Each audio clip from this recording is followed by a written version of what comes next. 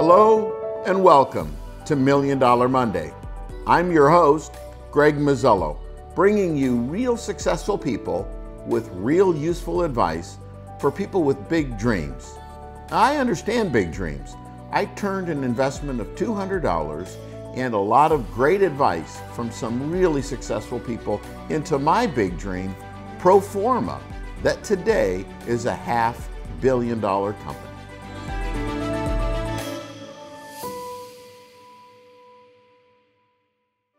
Hello, and thank you for joining me today.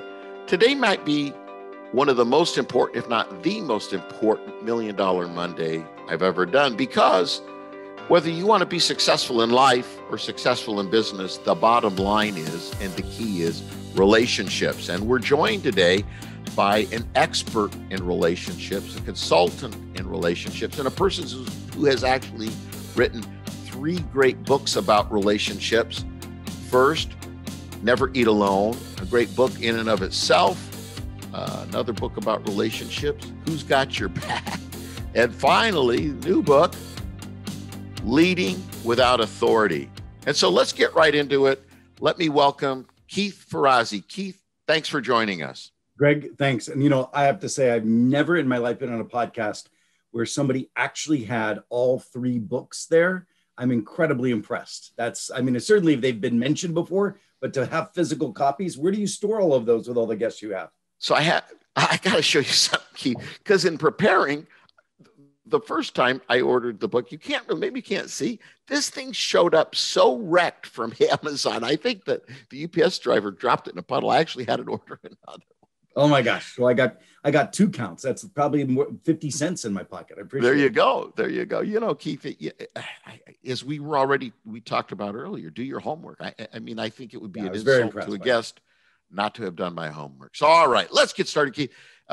Clearly, you're a relationship expert. I consider you a friend. It's great to know you and reconnect here. But let's start at the beginning. Tell us a little bit about your growing up years, your parents, your education, your early career. What were those things that drove you to be interested in relationships, to become an expert in relationships, and to eventually even start your own business specializing in relationships? Yeah. Well, thanks a lot for asking the question. And it's interesting because over time, the story has even become clearer in my own head. I grew up in an economically deprived community. Pittsburgh, Pennsylvania was crashing. You and I are old enough to remember the 70s when the steel industry was crashing down around us. Everybody was losing their jobs. Steel mills were closing. And it was a really deprived economic time for me. My dad was unemployed for 6 months at a time, sometimes, just scratching to earn a living through ditch digging and whatever he could get. But he worked at a steel mill. And by the way, let me pause for a second. So how does a poor kid from Pittsburgh, whose dad didn't have an education, whose brothers and sisters didn't have an education, how does a poor kid from Pittsburgh get to Yale University, which was my school? Wow. The answer was my old man had a commitment to education. Early on, and this is a great lesson I teach in my first book, and a great lesson for those of you who are watching this. My old man used to say to me, "Don't ever be afraid to ask, Keith. The worst anybody could ever say is no." So my dad found out that there was a small private elementary school that only the richest kids in the community went to. It was actually a school that was on the estate of the Mellon family. Mm. And my dad found out that his CEO, this is at the time when he was working, his CEO of a company called Kennametal was on the board. He took a lunch break and he got an appointment with that guy. And I don't know how, back then, I guess it was a little easier. And he showed up and he goes, "Sir, I got a son that I think is pretty smart. And I don't want him to have to work this hard." And he showed the guy my dad's hands, which you could never get clean. And I got into that school. And then along the way, I met a wonderful woman at the Latrobe Country Club, where I was a caddy. My dad when he was unemployed, my mom became a cleaning lady for 20 bucks a day. And I went up to the country club and schlepped, 18, sometimes 36 holes of golf for 20 bucks a day. And there was a woman, Mrs. Poland, who opened up the world to me by making me recognize, because she sort of adopted me. And she made me recognize that I didn't have to be born into wealth in order to have the benefits of nepotism. I used to be really pissed off that I wasn't born into those wealthy families that I was going to school with. But then I realized that Mrs. Poland, because I showed up, there's a story I love to tell, which I don't want to bore, I won't bore the team, but I've been going on so long and I know you've got great questions, but No, Keith, if you're going to tell the story about your dad telling you to show up a half hour early, tell that story. All right. Go for it. So my old man used to, get me up in the morning and goes, Keith, get up and go blow the stink off you. Like, I don't even know what that means. I was 8. I don't know how much stink I had on me, but, and he goes, get up there and go to the golf course a half an hour early. I'm like, Pop, what the hell? Half an hour early. There's literally no reason to be there. The caddy master's not there. No one's there. Like maybe 6 minutes before everybody gets there, I'd get the credit, right? But my pop was like, no, show up a half an hour early. Fine. Because by the way, my dad did that. He would show up early at work, not clock in right at time. He would get up at 4, whatever o'clock in the morning. He'd always show up early at work. So I'm walking around and I'm bored. And I noticed as a result where the pins were placed, which on blind dog legs gave me an advantage of being able to tell my golfer, no, the pin's at the front of the green. I would notice how the greens were cut that morning. And so I could read putts better. Now, this wasn't my father's intention. My father's intention was just, damn it, get moving early and be the first in line. That's, this is a mindset. Right. Yeah. And, but there was a woman named Mrs. Poland who, after a few times I was caddying for her, she took a real interest in me. And she said, Keith, what do you want to do with your life? I didn't want to tell her. Frankly, rich people scared me. Rich people, from my perspective, their kids just made fun of me at school because of the clothes I had. And like, I just wanted to keep my head down, bring home my $20. But this woman was persistent, and she had now been asking me to caddy for her every day, which was a big deal. Sometimes we'd go up there and we'd wait all week and not get to caddy. So I said, listen, I said, you're probably going to laugh. My dad says here in America, if we work hard, we study hard, we get good grades, we can do anything. I mean, I could run for president someday. Now, I thought she was going to laugh. And she said, yeah, you could, and I would vote for you. 2 weeks later, she had the local congressman in her foursome. She literally had seen the guy in the country club and said, hey, I want you to come and golf with me. I've got this wonderful young man I want you to meet. His name was Congressman Murtha. He opened his doors to me. And, the motto for this, or the lesson for this, is why did they do all of this? And you mentioned it earlier when you and I were chatting. The reality is that paying it forward, all of those wonderful things. I took 2 strokes off of her golf score. I was the best caddy she'd ever had. And it was because I showed up at the golf course a half an hour early. And this has been a through line to all of my writing. In your life, if you want to be successful, you identify the most important people to your being successful. And you are generous and serve them like a banshee. Like, you just do everything you can. And by the way, that includes your spouse. That includes the friends that you want to have in your life. I know you went to Yale. I know there was some learning in some secret societies. I think most of our listeners. That's interesting. Tell us just briefly. We don't have a whole bunch of time for that, but I think to us outsiders, I just went to a little old college with 2,000 kids. What's that all about, and what did you learn? So, first of all, Yale University was an extraordinary university. Okay. And then I went on afterward to Harvard Business School. By the way, in between those two things, I'm the only person from Yale that went back into manufacturing industry. I left Yale and everybody else was going down to Wall Street. Everybody else was going into consulting, et cetera. And where did I go? I went straight back to Pennsylvania because I said I was going to do what I always said I was going to do, just change the American manufacturing. So I went down to a plant and I was an industrial engineer working on bringing total quality management back into manufacturing in Pennsylvania. Well, look, there's a couple of things I learned. First of all, I started learning things about leadership. I started a fraternity at Yale. And yes, I was in one of the societies at Yale as well. And it was very interesting. The societies have a ritual that they practice on Sundays, and I think it was Wednesdays. And that ritual was one of the members of the society would have the floor. And they would tell their life story.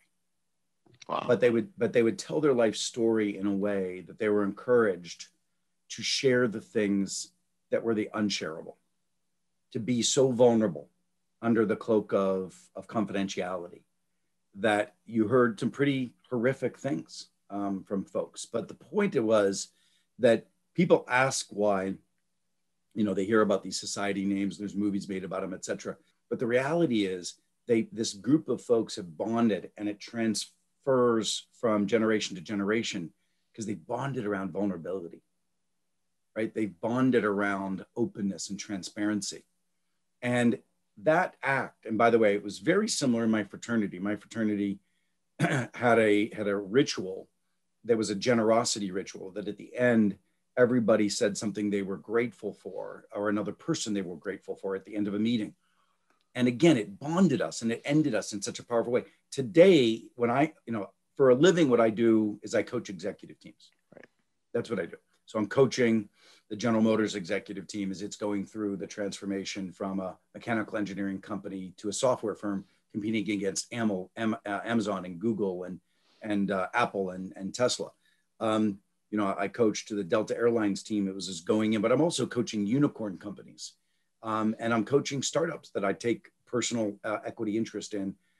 So my job of coaching teams, one of the foundations of what I do, and that's what I talk about in Leading Without Authority, is you build a foundation of a strong relationship where the team is committed to each other's success, where the team is so committed to each other's success that they'll give each other feedback because they care.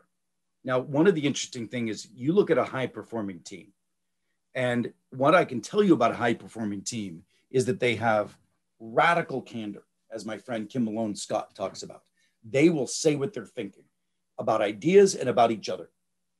Now, you can go to a place like Oracle. You can go to a place like Microsoft in the early days, like at Amazon, and they have a contract where they will say what they're thinking. They're very rough and tumble. They're very candid. It's a tough business. It's highly accountable and highly candid. Accountability and candor are the two earmarks of a great company. Now, you can get it by contracting with it when you hire, which very few companies get away with at scale, or you get it by building enough relationships that people care enough to hold each other accountable, like we do with our families. Like if we identified something in a sibling that we thought needed to change, you tell them because you love them. So the relationship can be an underpinning of high-performing behaviors, or the high-performing behaviors can just be programmed. I want to just touch on a few quick things in your book, Never Eat Alone. And you've just mentioned the word.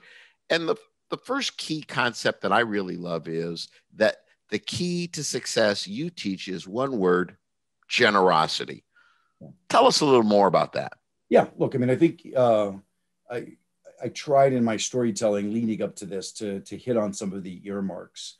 I created a word that is called porosity. Porosity. Now, porosity is a word that exists, but a sponge is porous. It absorbs, right? Your job with other humans is to make them porous, to open them up to you. And the way you do that is through being of service to them and being authentic. Your vulnerability opens up another person. I was twisted yesterday with one of my business partners, and he and I were having a meeting, and frankly, I thought he was being, sarcastic and snitty in the meeting. And I just said, "Why are you being so snitty?" And he and I got into an argument. And at one point along the way, he said, "Keith, I just don't think that you feel anything that I do is good enough right now." Wow. And I was like, that just arrested me from being I was on the defensive and the aggressive because he was being so picky in this meeting. And he just hit me with his vulnerability. But that vulnerability changed the whole conversation, right? Changed the whole, and by the way, for both of us, right? So he was being passive aggressive and being snitty in the conversation. I didn't understand it. I was upset. I was unnerved. Right. And then, then he just laid it out there, right? Yeah. When you can do that in a team, right? When you can do that in a team, then you can really ask for what you need. And a relationship. I mean, I've only recently found love in the way that I've always wanted to. I've been married before, and and as I've been writing these works that I've written, and particularly Leading Without Authority, I invented another word. It's called co-elevation. Co-elevation. Two people committing to go higher together. Co-elevation. And there's a whole set of attributes around it. And by the way, if anybody's interested, you go to coelevation.com, and there's even a diagnostic survey around 8 key questions of whether or not you're in a co-elevating relationship. It's intended for your teams, but I just now thought about it. It would be great to ask in a relationship as well. Like, for instance, one of the questions is, do we have the courage to speak candidly, even when it's risky to do so? It's a beautiful question.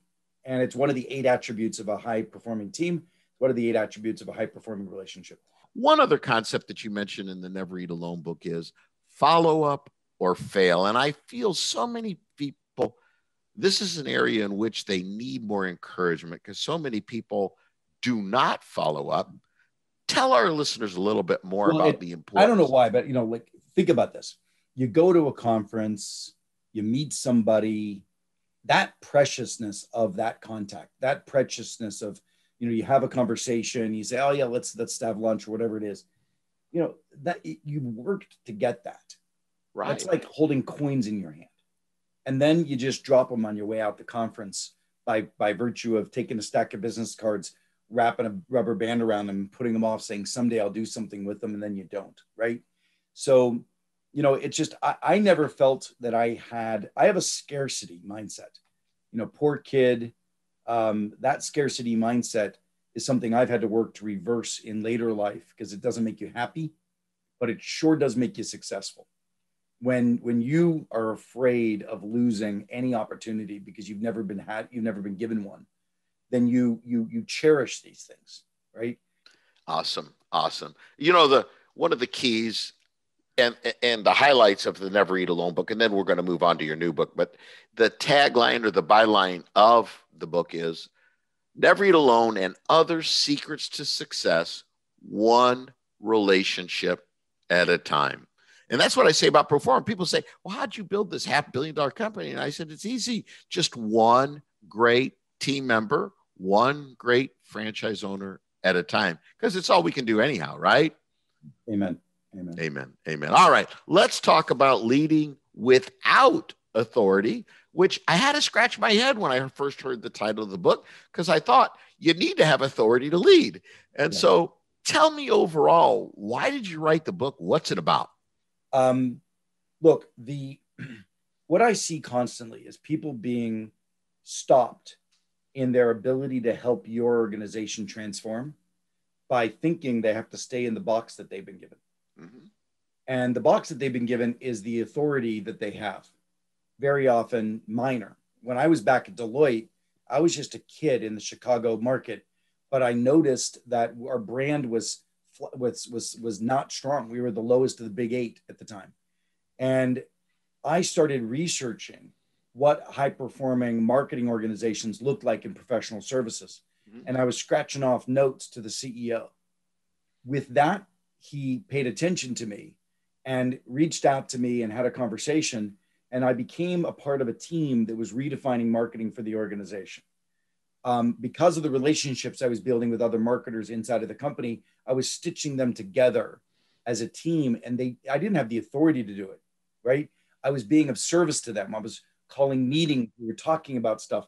The next thing you know, I was the chief marketing officer of the company before I was 30 years of age. I guess what you're also saying is for somebody to be on your team, you don't necessarily have to have the authority or the permission. You just recognize, I think you talk in the book about what's your mission, who's on your team. Yeah. What's your mission? Who's in your team? And then the third piece is you go and apply the same attributes of Never Eat Alone. You apply those in leadership. So I'm the guy who wrote the book about networking. But now to get stuff done in a company, you've got to build your network. So it's really the leadership version of the original book. So leading without authority is about your ability to build a network that co-creates. I could say build a network that follows you, but I sort of feel that it's more like what Gandhi said. There they go, I must follow them, for I am their leader. If you really want to lead a group of people, you've got to open them up with generosity, open them up with service. We've been talking about service leadership for a very long time, but that really meant leaders who have authority, treating the people underneath them with generosity and service. What I'm saying is, you don't have to have had the position to lead in that same way. Yeah. I have to admit, as I work my way through leading without authority, I recognize way more things I didn't do that I should have done, or that I did completely wrong. I'd be honest with you, I'm just kind of an old-fashioned steamroller kind of a person. And one of the things I found interesting was how you tell people, you advise people to ask for coaching before coaching others. Wow. Yeah, there's a great piece in this, because originally I wrote the book as a book that helps everybody be each other's coaches. My original idea was, how do you put coaching into every contract of a relationship? So again, thinking about this relationship question, Never Alone was about how do you build your broad network that opens doors. Who's Got Your Back talks about how do you create a small group of people that won't let you fail. Yeah. And then I was thinking, the next piece I want is, how does every relationship have coaching embedded in it? But we do it really badly.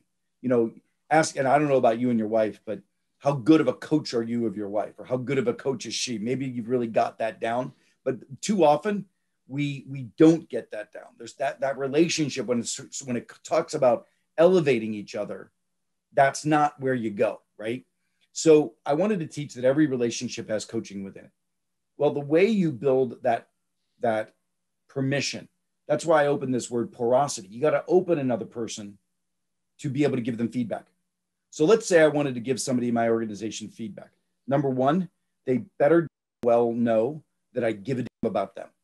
And that's an old saying, right? It's like, somebody's got to know you care before they care what you know. And so you've got to make sure that you open up a caring relationship. The next thing is, you give them the feedback, but without giving it to them from the perspective of a dictate or a mandate. It's not about saying you need to change this. It's saying, Greg, I care so much about your success. Perhaps if you tried this, you'd get better outcomes. And I care about you enough to give you that piece of feedback. And so giving a piece of feedback when you're not saying do this, which is what you do when you have authority, but when you say I care about you, I might suggest.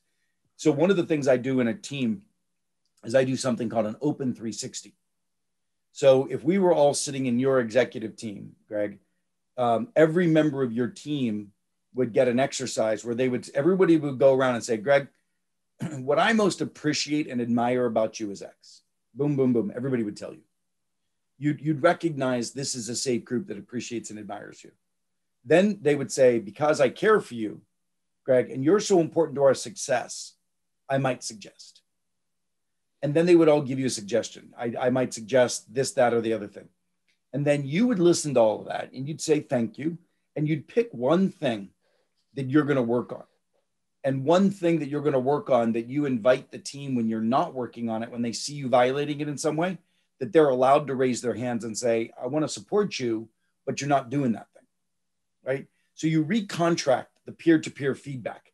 So, Ray Dalio from Principles, we talk about peer-to-peer feedback all the time, but we now have a formula for bringing that into a team. So imagine a leader of a team where the team's now giving each other coaching and feedback.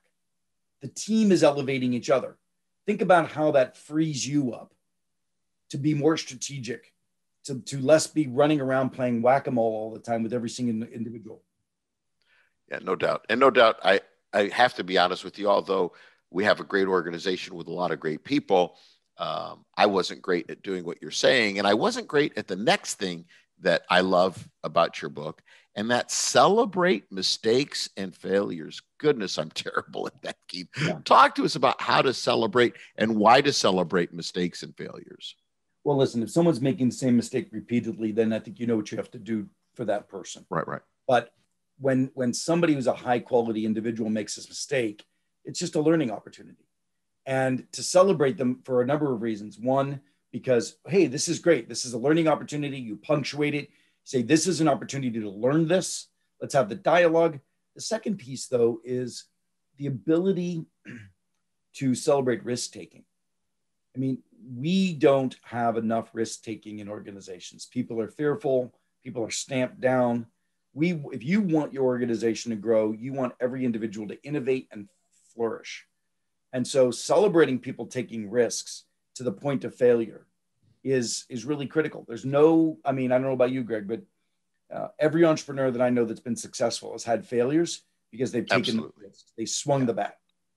All such great advice. All right, let's get into some final questions. I could talk to you forever about these concepts. First, final questions. What advice about relationships would you give to someone? Because most of our audience are folks thinking about starting their own business or people with big dreams. What advice about relationships would you give to people thinking about starting a business, new in their business, or just people with big dreams? Well, I think the answer is build a community of people that you admire and serve that community. So in the olden days, I would say build a network, but that's you going out and building individual relationships. So I recently had started a tech company, and that tech company, when I started it, was, holy cow, I've never been a tech entrepreneur before. And so I said, I'm gonna start throwing dinners with other tech entrepreneurs. And I started throwing dinners with other tech entrepreneurs, and I started throwing questions out of how we could coach each other, be of service to each other. And just because I was the host, I was able to learn from the richness of that group, right? Build a community, not just a network. That's got to be one of the most important lessons I've learned since writing Never Eat Alone. I talk about it a little bit in there, but you convening groups is such a leverageable and powerful way to advance your learning and also your context. Yeah. It's great advice. And I know in the book, Never Eat Alone, you give great advice also, and we don't have time to get into it right now. How do you identify people you want to be in that community? How do you warm them up? How do you break through the gatekeepers and by the way, and create those relationships? I carry that same advice over to inside of a company. So leading without authority teaches, if you're a current business owner, teach your people how to network inside of the company. Teach your people how to network outside of the company in service of your company. So you don't have to do it all yourself. That's the other thing I've probably learned over the years. You convene a group of folks, you encourage them, you incent them through opening that porosity, those relationships, and they'll take hills with you. Yeah, great stuff. All right. So as a relationship coach, tell us a little bit about how you would advise using social media to create and nurture relationships. Yeah, look, it's I wasn't born in that generation like you weren't. And the first thing I would do is make sure that you get the advice of a community, just like I would anything else. So you're going to go to digital natives and social media natives to get your advice. And with those individuals, you're going to start to learn from the young people. And that's one. The second thing is, it's again the same thing. It's a community, right? So I think we all as entrepreneurs need to have a point of view. What are we doing in the world? Why are we doing it? And then to convene people around that mission. The mission doesn't have to be you selling your product. The mission has to be about how your company advances something in the world, right? So you're all about, you've got, one of your companies focuses on promotional materials, but it really is all about customer intimacy.